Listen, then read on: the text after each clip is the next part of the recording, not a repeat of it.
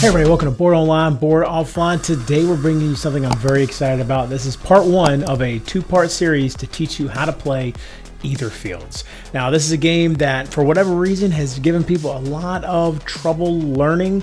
I believe primarily because of the way the rule book's laid out. It feels a little scattershot maybe in some places with rules kind of being here and then also over here. And I've tried to gather them all together and present them in a way that at least is a bit more intuitive, I hope, and easy to learn. So this video is going to cover the setup and the basic rules, just kind of some of the general rules that you need to know to get playing, and then part two will cover the gameplay, the nitty-gritty of the gameplay, and actually going through, you know, your turns in the dreams and everything like that.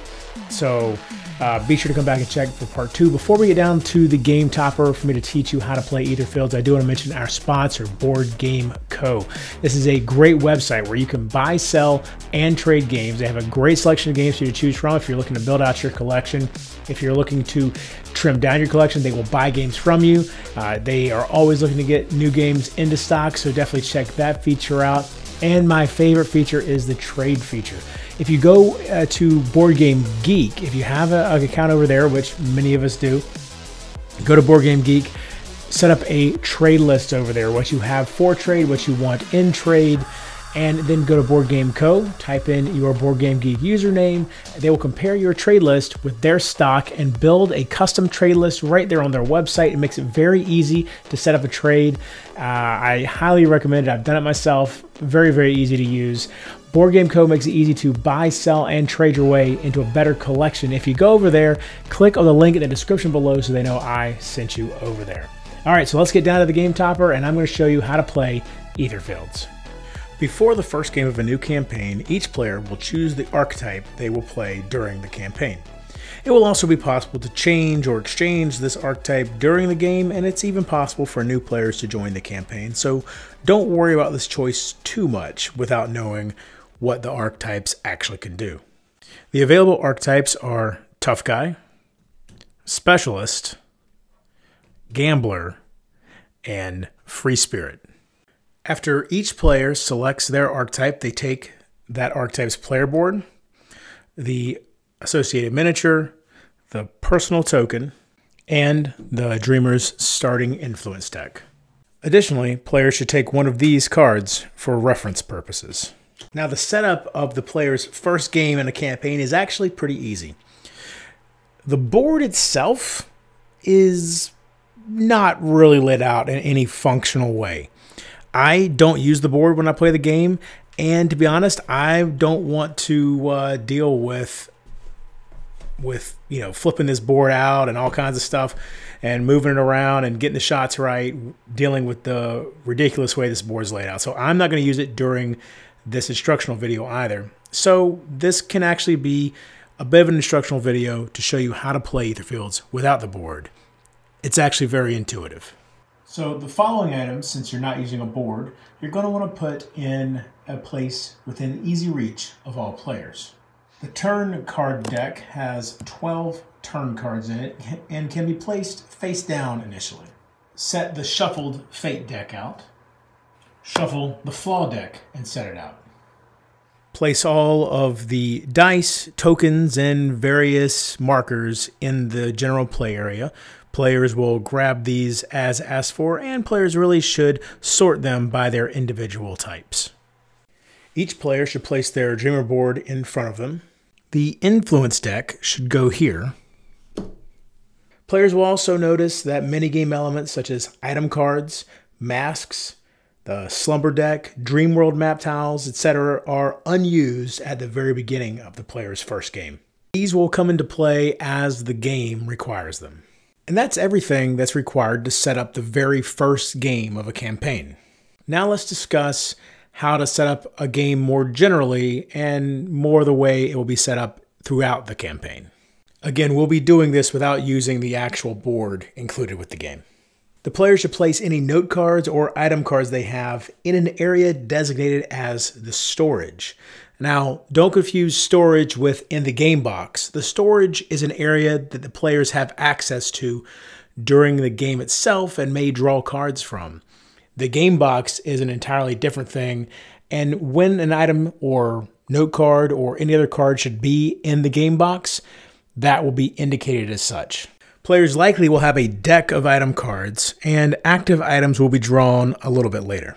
As I run through different types of cards and components during this instructional video, I will attempt to keep spoilers to a minimum. Many of these things you will not have when you first begin the game, and for those things, I will try to show you the earliest version of it that you acquire in order to keep the spoilers as minimal as possible. If some things don't seem to quite make sense, or it feels like a rule or two are being left out, that's because that will be specifically handled in game. While this video is instead simply teaching you the general ideas that you need to recognize these cards and components when they first show up.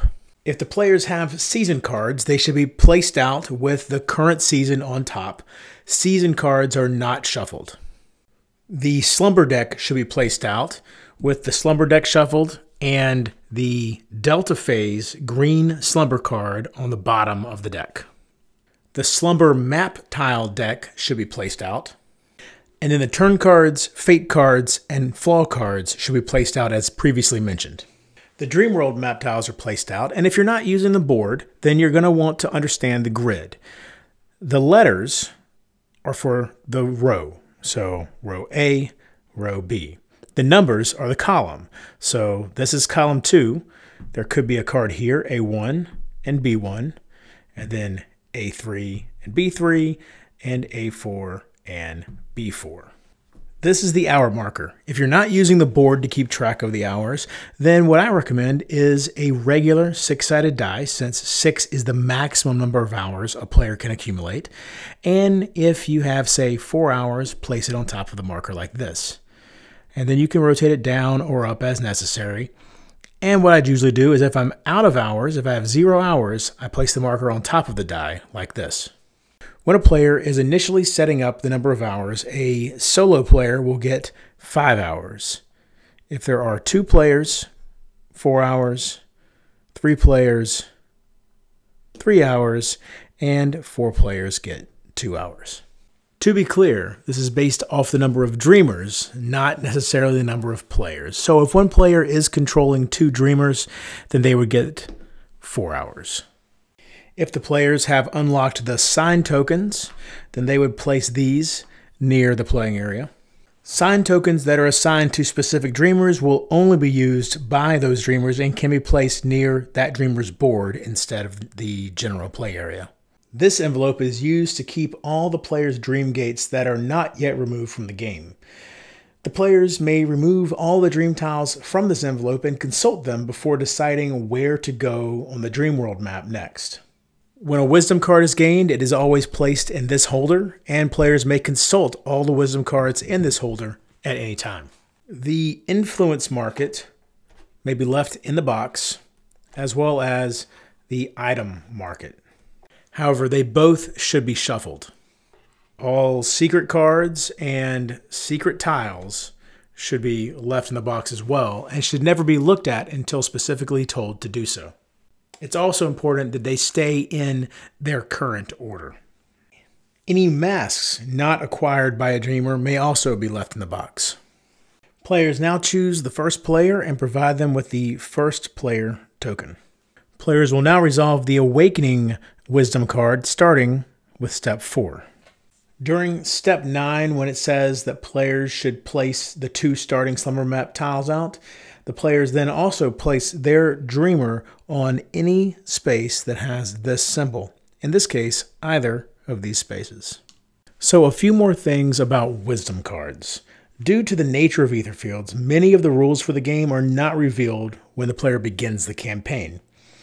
New rules are revealed in the form of wisdom cards. These revealed wisdom cards are placed in the holder as we've discussed, And it can hold up to 9 on each side, so once I fill up that side, I'll start having them face up on this side. These are face down, obviously to prevent spoilers. And just to reiterate, all revealed wisdom cards are always considered active. It should be noted that not always, but many times in Etherfields, the flavor text on cards actually does contain useful tips or hints about what should happen. These are all starting influence cards from the Free Spirits deck, so this flavor text probably not so much, but as the players reveal more and more secret cards, they should definitely pay attention to the flavor text. During the Dreamers phase of a slumber or dream, the first player will be the first to act during each card and action step. Play will then continue clockwise from there. Anytime the game instructs the player to do something and there are several options, such as moving an entity when there are several possible paths, then the Dreamers choose an option as a group. So if this entity was going to move one space and they were moving towards the Dreamer, they could move here or here, and the group would have to decide. Also, anytime the Dreamers have to make a group decision and they can't come to a consensus on what should happen, the first player has the final word. At the start of a new turn during a slumber or dream, or after resolving a location on the Dream World map, the players may pass the first player token. This is optional, however, and if the players have no trouble making decisions as a group, they may keep the same first player the entire time. During the campaign, the player will play a variety of slumbers and dreams. In between these slumbers and dreams, players will be traveling along the Dream World map and resolving various locations. A typical game session will have the players playing through several slumbers and one dream. Anytime a rule on a card, tile, or script contradicts the rulebook, the rule on that card, tile, or script always takes precedence. This icon indicates the players should reference the player count in the game, meaning the number of dreamers. So if one player is controlling multiple dreamers, the player count will be higher than the actual number of players. And it should not be confused with this icon, which is a gradual action, and we'll discuss gradual actions more a little later. The slash symbol seen here between these icons means or. Each dream has its own goal. Sometimes this is clearly stated on the dream gate tile, but sometimes there might only be a hint. Also, each dreamer will discover more about themselves during the campaign, unveiling their own forgotten story and developing their character in many ways. When entering a slumber or dream, the team marker is left exactly where it is on the Dream World map. The situation on the Dream World map is paused until dreamers end the slumber or dream they've just entered. After resolving that slumber or dream, the players will return to the team marker on the Dream World map and continue exactly where they left off. So let's discuss the difference between slumbers and dreams. Slumbers are simple, short adventures in which the main feature is usually an encounter with an entity of some kind. Slumbers are played on the slumber map. This is the back of the slumber map that you will initially start with. Most of the time, these slumbers will involve only a single entity. Each slumber entity tile contains a small setup section up here, and the conditions the player must fulfill to win here. Dreams are longer, expanded adventures, each of which have their own unique dreamscape created with specific tiles from the Secret Tiles deck. These tiles can be identified by the unique code on their back, which is referenced on the Dream Gate tile. Not only will dreams reference secret tiles, but usually secret cards with the same code as well. Inside these dreams, players will find unique entities that they may not have encountered previously. Moving on the Dream World map does not cost anything the way it does inside an actual dream. Players just choose one of the paths. In this case, there's a path here and a path there, and move the team marker to the next location. After entering a location, the players resolve its effects. If there is more than one effect, resolve them one by one from left to right. So in this case, draw and resolve a fate card, then draw and resolve a slumber tile. There are no turns in the Dream World map. Players simply move the team marker to the next location, resolve its effects, and do it again until they enter a slumber or a dream. When that happens, players then move to the more complex and detailed Dreamscape map, where they'll use minis of their dreamers. Players will receive a wisdom card that will instruct them on what all of these different icons do. Besides the standard paths, which are these big arrows, there are also these smaller arrows, which are shortcuts. When the player wants to travel through a shortcut, they have to pay the price.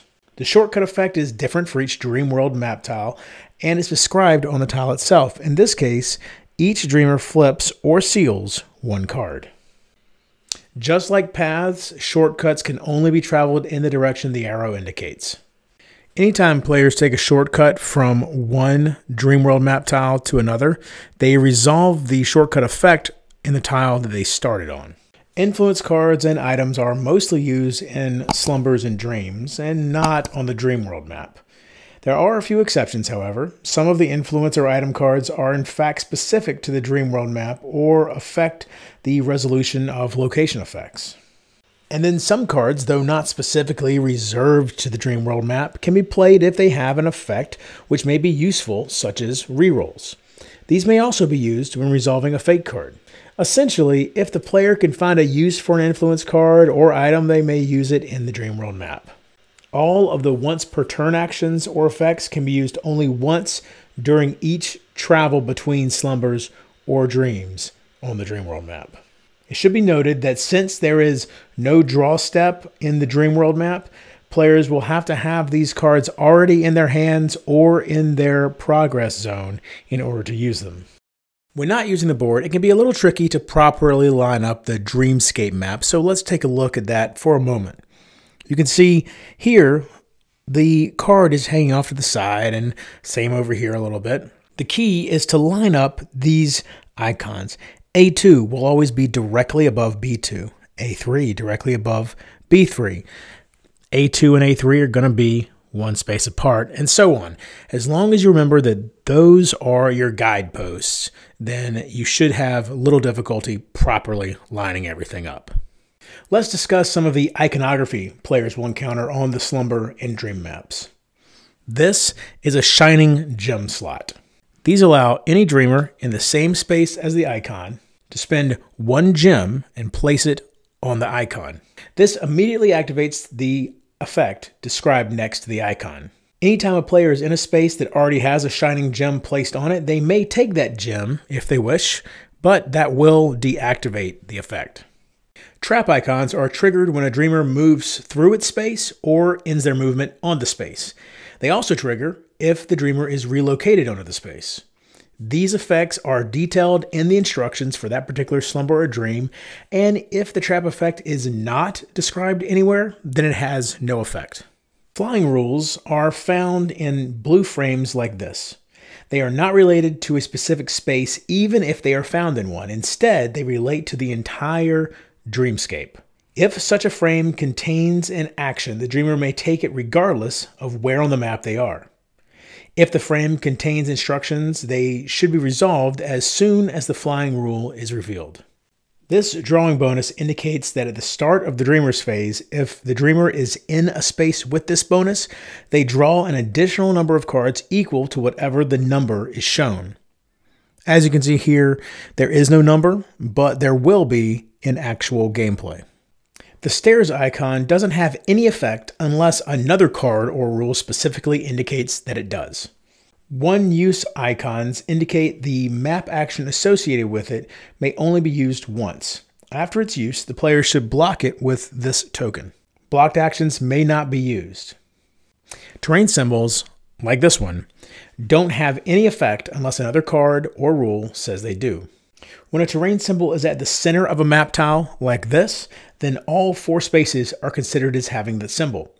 If it's between 2 spaces, like this, then both of those spaces have that symbol. If it's in a single space, like this one, then only that space has it. Terrain tokens follow these same rules, but may be placed out on the board based on certain effects or cards during the game. If a space ever has both night and day terrain symbols, then the night symbol is ignored. The possible terrain symbols are darkness, light, water, and swamp. This question mark icon means players need to draw and resolve the top card from the Fate deck. After resolving it, unless otherwise stated, place it at the bottom of the Fate deck. Some Fate cards instruct players to draw one slumber map tile and then place the slumber map tile into the Dreamscape. Then, if there's an empty quirk space, place that Fate card in that space. As you can see, quirk card slot right there, so this will go here. Fate cards with these instructions are named quirk cards.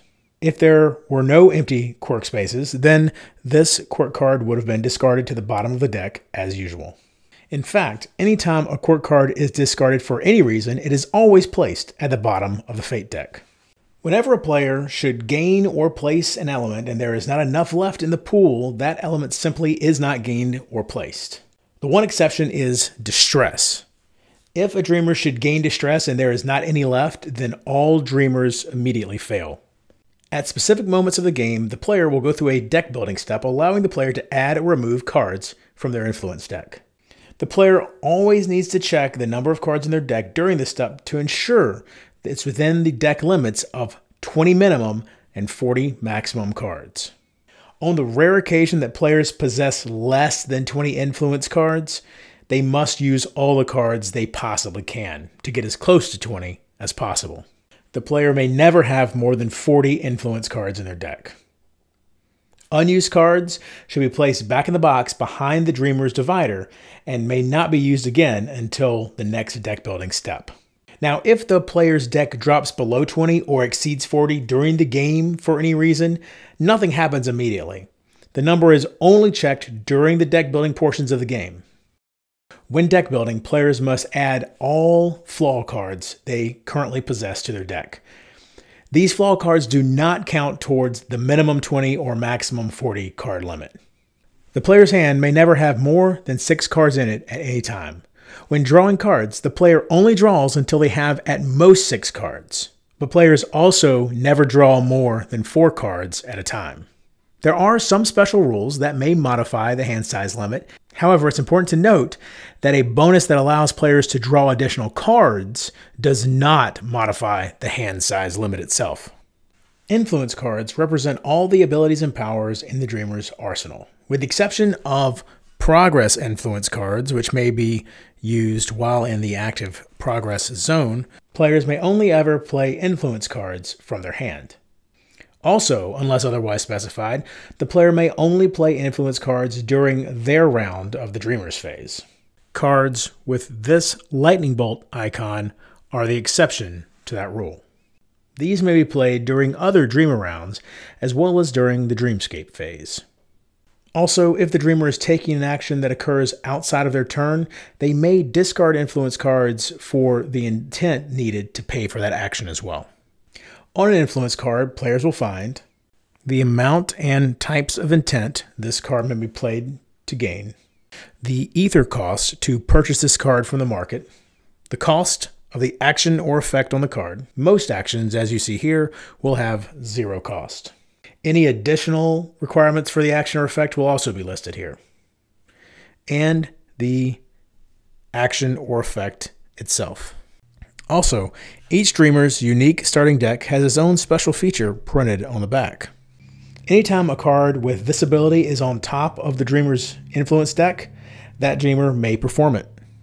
If the player ever gains a new influence card, it is placed on top of the discard pile.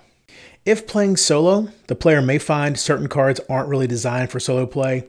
In that case, the player may remove the card from the game and draw another. Actions and effects on progress cards cannot be used when the card is in the player's hand. Instead, the player must first place the card into the progress zone by paying its placement cost and then sliding it just under the Dreamer board like this. A Dreamer may have a maximum of 4 progress cards in their progress zone at any one time. Players cannot discard a progress card from the progress zone for its intent. Sometimes players will be told to flip a card, which means they must flip a placed progress card face down. The flipped card's action cannot be used until the player unflips it. However, flipped cards do still count toward the progress card limit. If the player wanted to place a new progress card when they've already reached the limit, they first must discard one of their placed progress cards. This card may be active or it may be one of the flipped cards. This is the only way a player may voluntarily discard a placed progress card. Some rules refer to this symbol. This symbol indicates the number of the player's active progress cards of that color. So in this case, what this player could do is seal this card, and then let's say they had 2 green progress cards in their progress zone. They could then draw 3 total top cards from their discard pile. Sealing cards is one of the most common negative effects in the game. When a player is instructed to seal a number of cards, they reveal the indicated number, let's say 1 in this case, of influence cards from the top of the deck and place them in the sealed pile face down. Players can use the mask to keep track of which face down deck is their sealed pile. Cards that are sealed are now unavailable until the player manages to unseal them. The unsealability allows the player to take the indicated number of cards from the top of their sealed pile and place them back into their discard pile. So let's say the player could unseal 3 cards. They would take 1, 2, and 3 cards and place them in their discard pile. It's important to keep in mind that only influence cards may be sealed. Other cards, such as flaw cards, cannot. If a player were to draw a flaw card while sealing, they would set it aside and then, after resolving the seal effect, place the drawn flaw card back on top of their influence deck. The influence market is a pool of unacquired influence cards placed face down in their dedicated slot in the box. When the game instructs the player to buy cards from the influence market, they should draw the top 3 cards from this deck. Now, I'm not going to show these to you because of spoilers, but you would, of course, look at them at this point. The player may buy any number of these cards and then return the rest to the bottom of the influence market. Unless otherwise stated, anytime the game tells players to buy influence cards, each dreamer in player order may buy them at this moment, with each dreamer drawing 3 cards from the market. When a player does buy an influence card, it is placed in their discard pile. Anytime a player is instructed to return a card to the influence market, they have lost it and will go in the back or bottom of the influence market. The same goes for if items are to be returned to the item market. As you can see, it's possible that a dreamer's starting cards may end up in the influence market. And if that's the case, it's also possible that other dreamers may have the opportunity to buy these cards, which is entirely legal. Many cards and effects require the use of the luck die. The effect of the roll will be indicated on the component instructing the player to roll. If the result of the roll isn't specifically indicated on that component, then nothing happens. Many effects also allow the player to re-roll a die result. There is no limit to the number of re-rolls the player can perform as long as they can pay the required cost and/or meet the conditions necessary. When making a re-roll, the only result that may be used is the current roll. Previous rolls are completely ignored. Each dreamer may only wear 1 mask at a time, and it is considered their active mask. Once a dreamer selects their active mask, they may only change it out when the game states they are allowed to. A dreamer is allowed to use the ability on the back of their mask at any time. Any unused masks are put back into the box. However, they won't fit behind the dreamer dividers, so instead the players may use these cards to keep track of which masks belong to them. When a player is instructed to restore a mask, they may replace their active mask with another mask they own. When a player is instructed to discard their mask, their current mask ceases to be active and it is put back into the box. When a player gains a new mask, they may immediately put it into play, replacing their current mask. Active items can be used by any dreamer either for their actions and effects, or they can be discarded as intent to pay for other actions. Players may have a maximum of 3 active items at a time. All other items currently owned by the Dreamers are placed into a single face-down deck in the storage area. If a player is instructed to restore an item, they draw 1 random item from the item deck and then place it into one of their 3 active item slots. If they already have 3 active items, they must discard 1 prior to placing the new one. If instead the player does not want to place the new active item, they may discard it instead. Anytime an item is discarded, it's placed face down on the bottom of the item deck. And as previously mentioned, if an item is returned to the item market, it's placed at the bottom of the item market deck. Anytime a player gains a new item, they may immediately place it into play if they wish. Flaw cards inflict various negative effects and penalties. The player will sometimes be instructed by the game to add some of these to their influence deck. When instructed to gain a flaw card, the player draws it from the top of the flaw deck and places it on the top of their discard pile.